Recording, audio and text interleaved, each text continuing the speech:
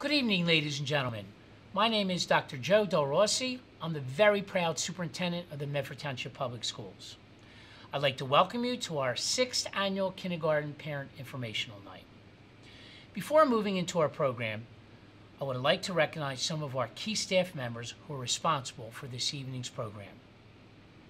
First and foremost, Miss Megan Celli, our supervisor of instruction. She did most of the planning and heavy lifting for this program. She works very closely with our district's teachers on language arts literacy. Our facilitator for tonight's program, who did most of the planning, assigning staff, and coordinating the program, Miss Melissa Slocum. She's a kindergarten teacher over at Kirby's Mill.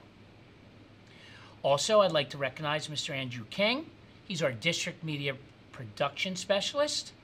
Mr. King is responsible for many of the video clips that you're going to see this evening and working with our staff to make this program possible. Also, a lady who needs very little introduction, I know you've probably either spoken to her or we'll be meeting with her shortly, Miss Christina Watson, our registrar. So let's talk about the purpose of our meeting this evening. It's to provide you with an overview of today's kindergarten, and I stress today's kindergarten, because it's surely different than the program we experienced when attending many years ago. We will not be discussing your child's schedule this evening or the lunch period or recess or health office procedures, so I want you to relax. All of this will be covered, hopefully, in person at Kindergarten Roundup in April. You'll be seeing video clips this evening of our kindergarten classrooms that will give you a feel for our curriculum. Most importantly, we're going to be providing you with activities you can do with your child to help him or her get ready for kindergarten in September. So we have some broad-based goals that we hope to accomplish this evening. First, our programming has traditionally been very rigorous, but full-day kindergarten provides our teachers with time to truly reinforce concepts, provide a depth of understanding without rushing, and address other components of kindergarten that are developmental in nature and non-academic, but just as important. Now, I want to tell you about a program called Sparklers. We offer some summer programming for incoming kindergartners that may benefit from reinforcement over the summer months. However, your child must be invited into this program. More information will be forthcoming after Roundup.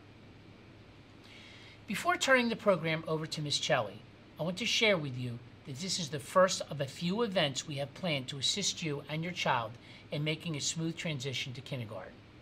Kindergarten Roundup this year is tentatively scheduled sometime during the month of April. Dates and times will be forthcoming from your child's principal. This will be an opportunity for you and your child to meet your principal, teachers, and receive specific information about their kindergarten experience. So, I want to thank you for participating in tonight's program. I know you're going to enjoy it, and at this time, I'm going to turn our program over to our Language Arts Literacy Supervisor, Miss Megan Celli. Megan? Thank you, Dr. D. Good evening, and welcome to Kindergarten Information Night. My name is Megan Celli, and I am the Supervisor of Literacy Instruction for Medford Township Schools. I've had the pleasure to present at this night for the past 5 years. However, tonight I have the honor to introduce to you some very special people. The following educators are your hosts for this evening: Miss Melissa Slocum from Kirby's Mill Elementary, Miss Leslie Irwin and Miss Dana Rappanecker from Taunton Forge Elementary, and Miss Kristen Seltzer from Cranberry Pines Elementary. These 4 kindergarten teachers will share the information with you tonight about reading, writing, math, and building oral language in kindergarten. Before each segment, you will preview a video that supports the content area. Please don't panic. These videos take place mid-year. This is not what September looks like. Now is the time. Grab your popcorn, sit back, and enjoy getting to know kindergarten in Medford.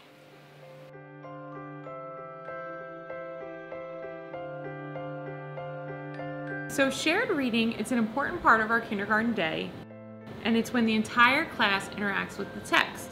So we introduce things like sight words and conventions, and we read it many, many times. So we don't see it just once, we see it all the time throughout the week. Here we go. Look what I see. Look what I see. I see see an octopus. I see an It includes big books, it includes charts and poems. It's something that the whole class can see, so it has to be visible for everybody. I go on a fire truck. Shared reading emphasizes looking for word wall words in text. It emphasizes how to use reading strategies by the teacher modeling that through shared reading.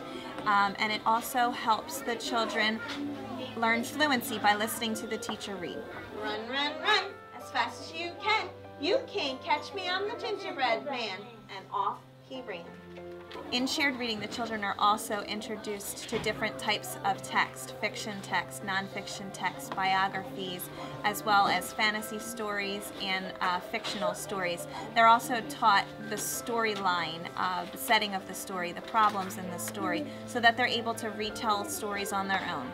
Read aloud is helping students to notice the important points of a nonfiction text or a fiction text, or things that we just need to talk about, we need to discuss. What's the point of the story? What's happening in the story? What are you noticing? Are you inferring anything? What predictions do you have? And what's a nonfiction text or a nonfiction book? What does that mean? Gianna, what does that mean? It means that we're talking about a real thing. We are talking about real things. Shared reading is important. It builds a bridge to guided reading. We're going to see our sight words. Read them with me. With me. Now remember, when we read with, we use the TH, with, like our thumb. Guided reading is an important part of our day in kindergarten. We get the chance to meet in small groups and work on reading books that are at our just right level. And by choosing books that are at our just right level, we get a chance to practice various reading strategies to help us become better readers. Come on, Dad. What could that word be? What could he be saying to Dad? You're right. Come, see how that works? They sit at a horseshoe table in a small group and they read these little books that they are basically able to have success with. And we just take them from that point and we're able to teach them something in those books. And it's fun for them. They sit there because they feel very comfortable, because they're in a small group, they feel very safe. Good job. A lot of our books early on in guided reading offer a lot of our sight words, and the reason that we have a lot of the sight words is that that's familiar words that we have been practicing throughout the year. That word was grandma. What did you? Maya used her reading strategy of looking at the picture. She looked at the person. And the bottom line is to make reading enjoyable for our students. Hi parents, I'm Mrs. Raffenecker and I teach kindergarten here at Taunton Forge. And today I'm going to talk to you about what reading looks like in the kindergarten classroom. And let me tell you, kindergarten has changed a great deal over these past years. And I want you to see what it looks like now for your child who will be joining our team. In Medford, we follow a Reader's Workshop model. And Reader's Workshop is about modeling and practicing. And when we come in September, we take a lot of time to set up the procedures and the routines so that we can make Reader's Workshop successful. And I just want to go over a little bit of what our Reader's Workshop model looks like. It happens every day for 60 minutes, and at the very beginning we usually come here and we meet on the carpet, and this is where we make a connection to possibly a text that we read before, or maybe even a personal connection. And then we have our mini lesson. And this is where we focus on a skill or a strategy that we want our child to use as a strong reader. And then after that, this is where we have our guided practice, and the students are watching us model what it looks like and sounds like to be a good reader. And then the students will have a time to do independent reading, where they're using that skill and strategy that they just learned about, and they're using their reading bags and their book bins to practice that new skill and strategy. And then after that time, the kiddos have a chance to come back to the carpet, and this is where we share and we have the opportunity to highlight the strengths and what we noticed them using during reading time. As I mentioned, during that Reader's Workshop model, the children have that independent reading time. And during that independent reading time, students participate in the Daily Five. And this is a time where they're going to move through 5 literacy centers. Those are read to self, read to someone, listen to reading, word work, and work on writing. During Read to Self, that's what it just sounds like. Students will read from their reading bags, their reading binders. They get a chance to read those little bins and read across multiple genres. Then there's Read to Someone. This is where they're reading with a friend. This offers accountability and confidence where they get a chance to share and discuss and even help each other. Word work is where we're working with our high frequency words, looking for the different parts of the words, and even being able to do some hands-on activity and manipulate those words. Work on writing, in the beginning of the year, we are working on that letter formation. We are working on sentence structure and conventions. We are then moving into writing stories. We will write nonfiction, all about books and how-to books, and then we have our listen to reading. And this is where students get a chance to listen to books on CDs or the iPad, and this really helps with them hearing fluent reading as well as hearing new vocabulary. And then another part of our day is shared reading. And this is a special time where we really get a chance to dissect the text, whether we are reading poems or nursery rhymes, big books, anything. This is where we are looking at the text line by line. We are looking for patterns. We are looking for our high frequency words, rhyming words, our punctuation. And this is also where the students get a chance to participate and practice in that fluent reading. Throughout the day, we read at all different levels through our shared read alouds. And this allows us to share some special books that we love and model that fluency for our students, as well as build those comprehension skills. And as you can see, reading plays an important role in the kindergarten classroom, and reading truly comes to life in kindergarten. And one of my favorite quotes is that children are made readers on the laps of their parents. So we ask that you continue to read to your child every day. Guided reading takes place 3 to 4 days a week. We meet in a small group right here, and this is where the students are grouped at the same level because they have similar reading habits. And each time the group meets, we get a new book, and that's just right for them. We introduce a new skill, or we teach something or reteach something in a typical guided reading lesson. We will do a book intro. Then the children, they have the chance to whisper read, and this is where we get a chance to listen in and prompt the individual students when any errors are made, to promote that self-correcting independently on the child's part. And this prompting teaches the students to be able to use those strategies that we have been learning during reading workshop and help them become independent readers. We want to make sure that we're using these strategies to help build strong, fluent readers. And then the last part is that we usually will start to talk about the text, and we're asking those comprehension skills, those higher level thinking. And then students in kindergarten begin in a level A and we move through to a level E. Now, a level A text, it's simple, it's built with mostly high frequency words. We're really working on training our eyes to read across the text in that left to right direction. And you'll notice that the books have a lot of strong picture support. It's telling the story. As we move through to level B, we'll begin to notice there's more high frequency words. We will be introduced to some different punctuation. The pictures still support the story, and we begin to notice a pattern of predictable text. Once we move into level C, which is where we usually tend to stay for a little bit, we are using our eyes to read. We are taking our finger out of the book. We begin to read for meaning. We start to notice that there is dialogue, and we're really beginning to focus more on fluent reading and building our stamina. Once we get to level D and E, we are reading for meaning and building those strong comprehension and fluency skills as the structure of the story is more advanced. We do Writer's Workshop every day, and this builds a strong foundation for the children in reading and writing. Every day in Writing Workshop, we begin with a focus lesson, and what that is the children listen on the rug, and we talk about the day's points. One way to add more detail to our stories is to have our characters talk. And this is so exciting. Draw the speech bubble around. It kind of looks like a circle and it has a point and it's coming out of my mouth. In Writer's Workshop, we start out with a focus lesson and the children bring their background knowledge into the day's lesson. So for today, we were talking about speech bubbles. So the children have their own writing folders, they go back to their tables and they write about their experience. So we are guiding them to be the best writers that they can be.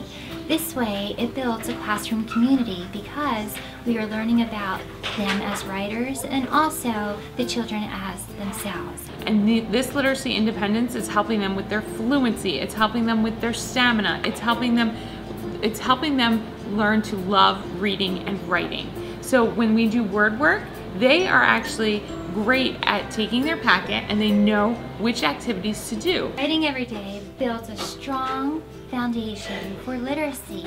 Children are reading every day and writing, and the combination of the two, they have a strong background to help them be the best that they can be. Hi friends, I'm Leslie Irwin. I'm a kindergarten teacher here at Taunton Forge.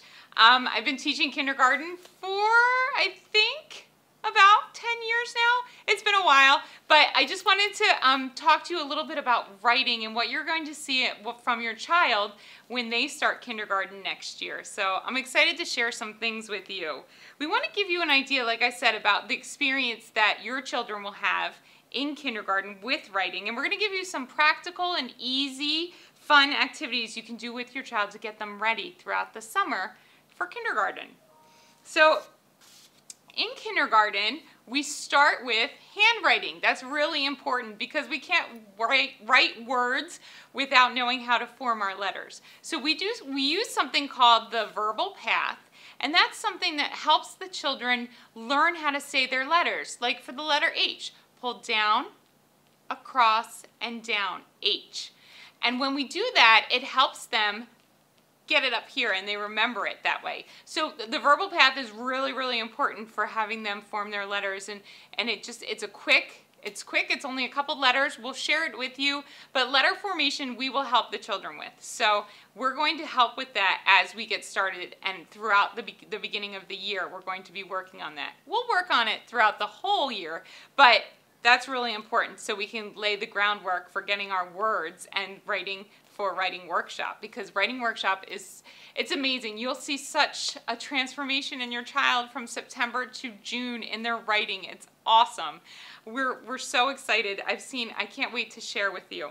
But for the summer, don't worry about the lines. Don't worry about the formation of the letters. We just ask that maybe you could have them start at the top when they're writing their letters. We don't want to see what we call a push-up, where you push up and then we want to make sure that they have it ingrained in their noodle that they pull down to write their letters. So something that I want to talk about once we're finished with that letter formation is the Writing Workshop. And we do start Writing Workshop from day one, but it looks a little bit different. It's just getting those pictures on the paper and writing the sounds. Maybe they hear some sounds. So it's a great start, and the great thing about Writing Workshop is they start where they're comfortable. So that's why we love it. I want to talk to you about the writing development continuum. I call this like a developmental scale. I'm prefacing it by saying that every student is different. Every child is different. Not everyone will be at the same place at the same time. And usually when kindergarten starts, sometimes we see friends, they come in, the continuum starts with scribbles. So you would just see like a little bit of a scribble. And then it would be a scribble with letters. So you would see maybe like an E, or the beginning form of an E with an I maybe. And then you see a string of letters. So your child will know what they're saying. They'll say, oh, I went to the store. And you will see E, F, W, L, G. It's one big string, but that's developmentally appropriate. So that's where they are on the continuum. And then we'll see sometimes your child will copy words from the environment. We call that environmental print. Like they'll see something at home like mom, and they'll copy it and they'll write mom. And then they will use initial sounds to represent an entire word. So if they said, "Oh, Mom, look, I wrote I love cats," you'll see I, L, and C. That's how they're saying I love cats. That's how they're writing it. Once they do the initial sounds, you'll see ending sounds as well. So then on the continuum, it's the ending sounds that go with it. So I love cats would be I, L, V for love, and cats would be C, T. So that's what they would hear. So I love, well, cats would be CS. So they would say, I love cats, and you would see I, L, V, C, S. And then you would see at the end of the continuum, it's your child's using sound spelling, and it may include some vowels. You may see some vowels in there. So I love cats, you would see I, and then you would see for love, L-O-V, and then cats would be C-A-T with the S. So there's a continuum. There's the developmental progress that you'll see throughout kindergarten. Now, in kindergarten, we do 3 types of writing. The writing that we cover in kindergarten, we do narrative writing, and this is really important for kindergarten. It's writing about events that happen to them. So we talk a lot about what they've done in their life, and then we write it. We put it on paper. We do informative writing. We write how-to books, like how to brush your teeth or how to make a sandwich. You'll see a lot of books like that. And we also write all about books, like what do you know a lot about? Oh, I know a lot about soccer. All about soccer. So we'll write books about that. And we'll also write, we have opinion writing. So sometimes we'll maybe listen to a book on tape, or I should say CD. We'll listen to a book on CD, and then they'll have to respond to that book. So if we read The Pigeon Goes to School, we would have to say, well, what do you think the pigeon liked the best about school? Well, the pigeon liked snack. Or, did you like this book? Why did you like this book? And they would respond. So those are the 3 types of writing that we'll do in kindergarten. And I have to say, you will be amazed at the progress you will see in your child's writing throughout the year. It is wonderful. So I have to say, please try not to fix their work. It's so hard. Sometimes you're like, well, wait, they didn't spell that right. In kindergarten, we call this inventive spelling. Inventive spelling is so important, and it's what the child hears. That's what they're putting on the paper, and that's okay. So that's a super important thing to remember when your child's writing. Whatever they're putting down, that's okay, because that's where they are developmentally. So that's something that we strive for when we're doing our writing workshop in the classroom, and I'll show you a picture of what that looks like.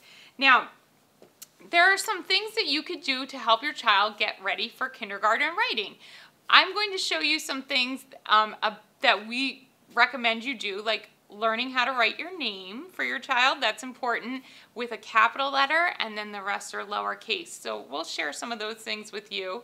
You can actually have a writing bin at home. This is something really fun. The dollar store has so many great writing things that you can use at home. Highlighters, crayons, markers, sparkly pencils. There's so many wonderful things, and there's so much fun paper you can buy there.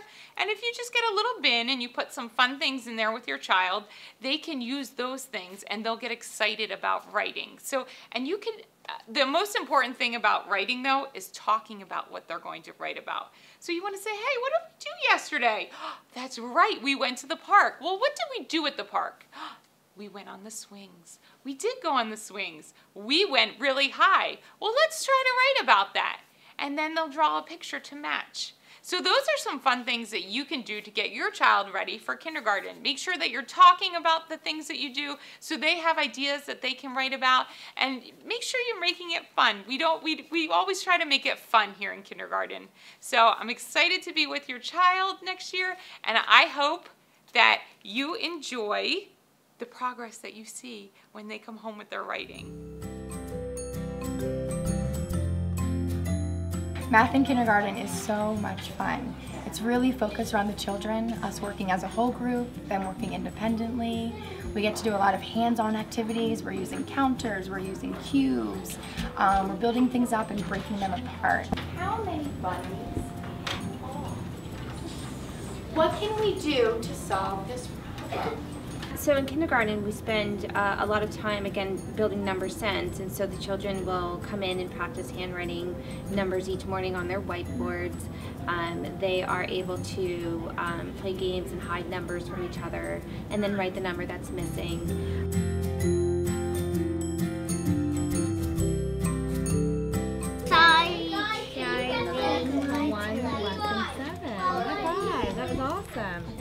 So in the beginning of the year, we're really focused on learning numbers 1 through 10, being able to count fluently through those numbers and write those numbers correctly. That's really our foundation for math in September. Right now, at this point in the school year, we're working on counting up to 100, and they have so much fun doing that. We use our 100 chart every morning. We're counting by 10s, we're counting by 2s, so we really get to mix it up every day. What can we do to show joining? Adding 2 groups together. Circle it. Way to go! For us, we find that it's one of the most fun parts of our day because we do get to work together. Students get to come up and use the active board. We problem solve together. And it's really just preparing them for things that they actually use in their real life. So here's 10, plus how many more, Bode? 5. Let's see it. It's been really exciting to have a full day kindergarten here in Medford, just because I've been able to spend a lot of time on really deepening the understanding of math concepts and number sense, and how important it is to spend time developing the language around math. Our math lesson has a lot of different components, and it's good components for us as teachers to be able to evaluate and assess them and just see what they're understanding and see what we can go back and reinforce during small group instruction. When we're adding and joining 2 groups together, what math sign do we use? Usually for each math lesson, they'll have anywhere from 2 to 3 problems that they need to work on independently. So then again, that gives myself and an assistant in the classroom more time to walk around and pull some students if need be and work one-on-one with each child. Math is something that they use in every day, and we spend time pointing it out. Where do you see numbers? Why is it important to count? Learning how to count up, learning how to count down. All the skills that you use in your everyday life that you probably take for granted. 10 plus some more. How many more, Eli? 1. How do you know? The kids are learning how to initiate those conversations and really use them in their everyday lives here. The most exciting thing about teaching kindergarten, and specifically with math, is to really listen to how the kids come up with the answer or how they share their thinking, and to make those connections of what they're learning to their own lives. That's probably the most exciting part about teaching math. Hello, my name is Kristen Seltzer, and I'm a kindergarten teacher at Cranberry Pines. I'm here tonight to talk to you about our math program. The K-5 Envision Mathematics 2020 series is part of the Savvis Realize platform online on our Clever page. It's the only math program to combine problem-based learning and visual learning to deepen students' conceptual understanding. How do the lessons start? Well, they start this way, with a solve and share, problem-based learning. So the children have to think critically, evaluate options, and collaborate and present solutions to real-world problems. Then we move into visual learning and Convince Me. The visual learning bridge is a video that the children can access on their Chromebooks. But Convince Me is a guiding question to solidify underlying math concepts. Then we move into guided and independent practice and problem solving.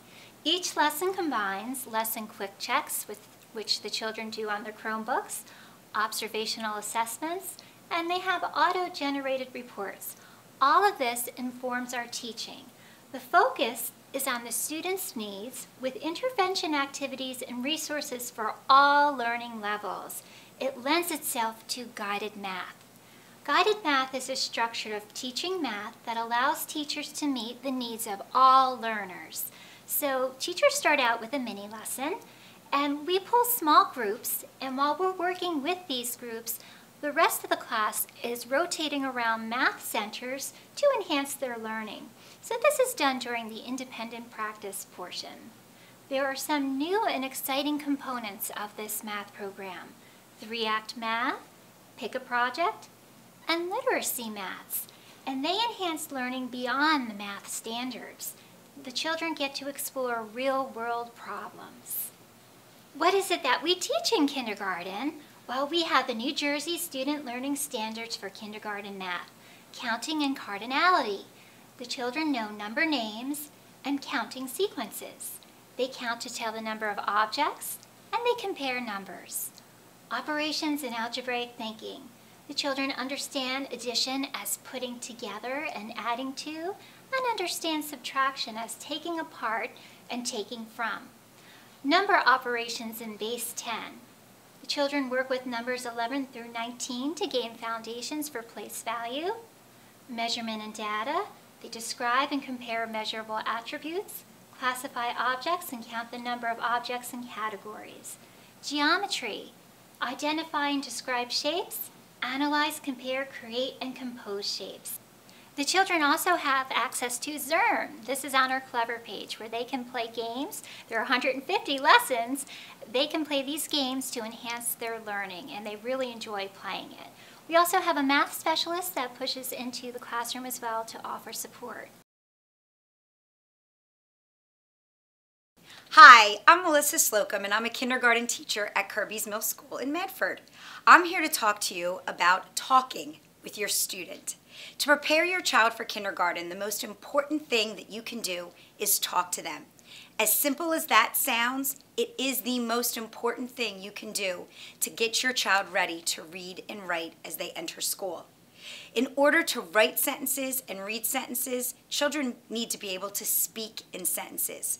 So I'm going to tell you exactly how you can get your child to talk, and talk so they can get ready to read and write. Since so many of us have been spending time in our homes, I figure it would be a natural way for you to help your child talk. We're going to travel through each room of your house and give you activities to encourage talking with your child. Let's start in the dining room or kitchen. In the dining room and kitchen, at dinner time, you could have conversations about your child, highs and lows.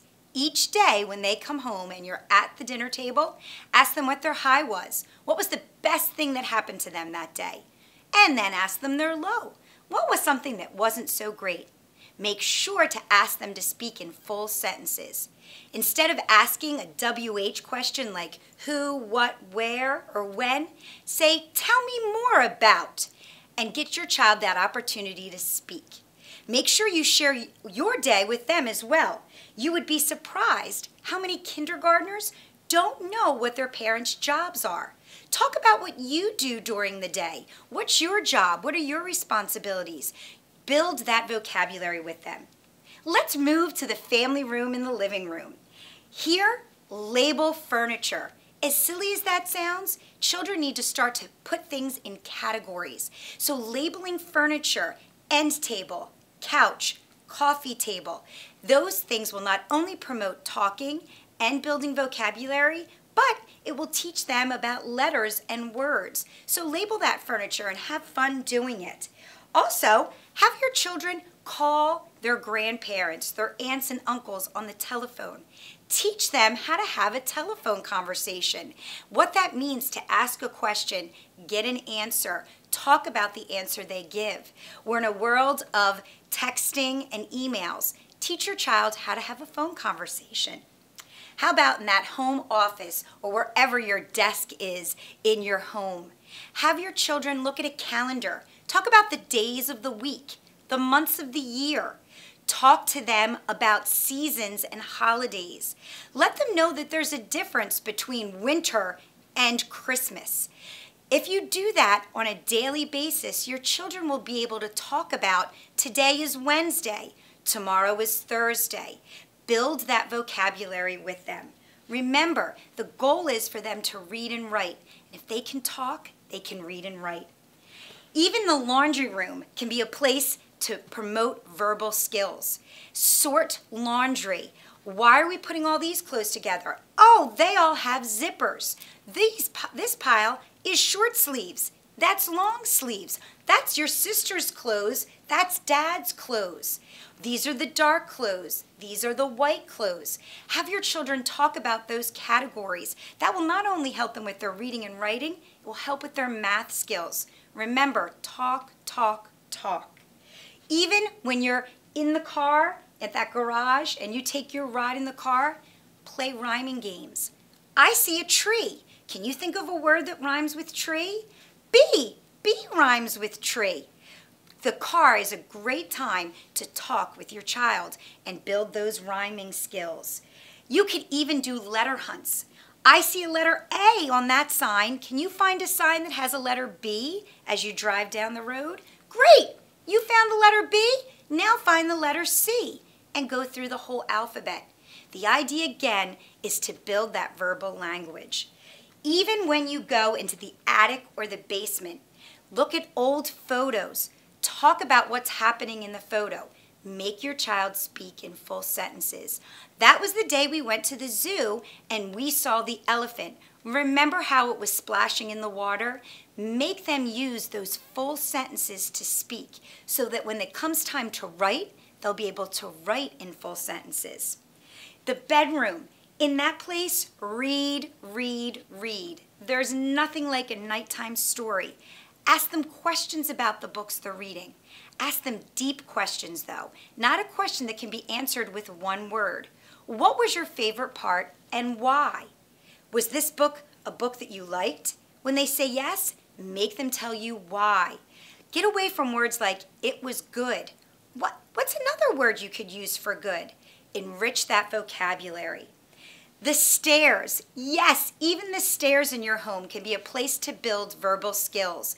Put a picture on each step, maybe a picture of animals on each step. As your child walks up each step, they have to say something about the animal. Not just naming it, but telling you something about it. Oh, that's a dog. Dogs have tails. This dog has spots. Make them stretch their thinking out. The bathroom. The bathroom is a great place to teach sequencing. What do we do when we brush our teeth? What do we do first, next, then last? When we wash our hair, what are the steps that we do? Make your child talk through those actions so they can tell others how to do that. That's a great way to build verbal language. Finally, the kitchen, the hub of anybody's home. This is a great place to talk about problem solving. Oh my goodness, I spilled on the floor. What should we do? Talk through that problem solving with your child. Even if you have to model and they repeat it back to you, it's building those verbal skills. So all this information is going to be on the district website, the activities that I've talked to you about, and even more, so that you can use your home to help your child build their verbal skills. Remember, children need to be able to talk in full sentences in order to read and write full sentences. That's one of the best things you can do to prepare your child for kindergarten. I hope you enjoyed this evening's information session. There's a lot of information to take in. This link will be available on our website. A few reminders. On our website, under the Parent tab, you will find the Incoming Kindergarten Information tab. Here, you will find upcoming events, registration information, read alouds by kindergarten teachers, tonight's presentation, as well as activities you can do with your child to help prepare them for kindergarten. Take some time to explore our website. Finally, please be in contact with Mrs. Christina Watson if you need to register your child for the upcoming 2021-2022 school year. Here's her contact information. We look forward to you and your child joining our Medford family next year. Speaking of family, here's our Medford kindergarten family. Take a moment to meet the kindergarten teachers and a sneak peek into their classrooms.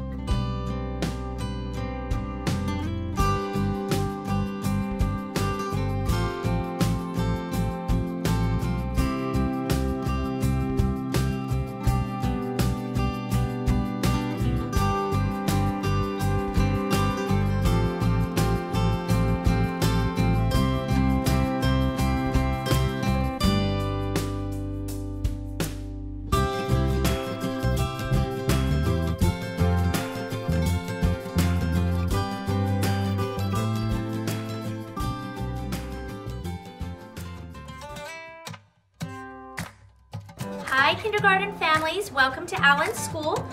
You're going to get to see a couple of our kindergarten classrooms and some of the things that we do in here.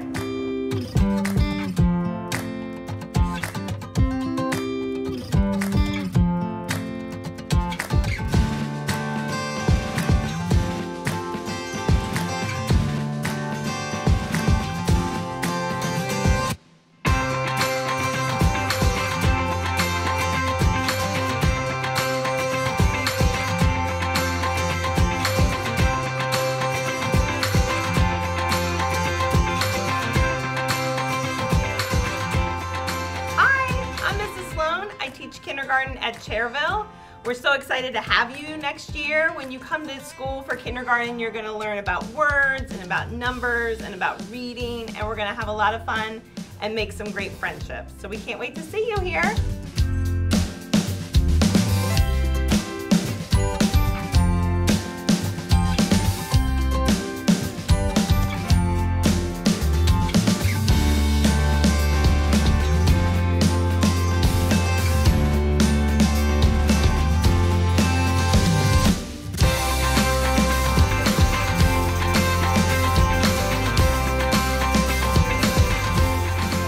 Welcome to kindergarten.